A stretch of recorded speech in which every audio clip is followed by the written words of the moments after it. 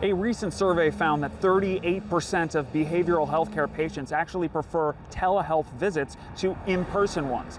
And providers I spoke to said that this medium is actually eliminating a lot of the barriers that people face when they're trying to get help. And as the pandemic wound down and the public health emergency is now over, we've seen that telehealth is still being utilized as it's integrated with the regular standard of care and our in-person visits. That's the director of the HHS's Office for the Advancement of Telehealth. That's the practice of conducting medical evaluations over the phone or video chat. To give you an idea of how much these types of programs have grown through the pandemic years, data from 2019 found that just under 40% of mental health treatment facilities were offering these services.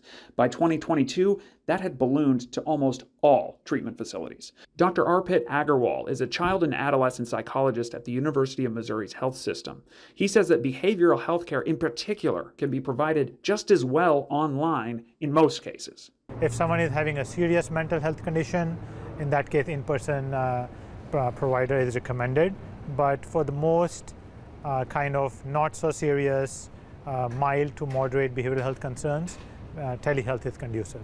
Importantly, providing behavioral health care remotely allows more patients to avoid a perceived stigma around mental health issues. It improves access to care for some patients that otherwise wouldn't go if they were worried about the stigma of going to an in-person appointment. I mean, when we talk about reducing stigma, increasing access to services is almost always the number one thing in how to address stigma.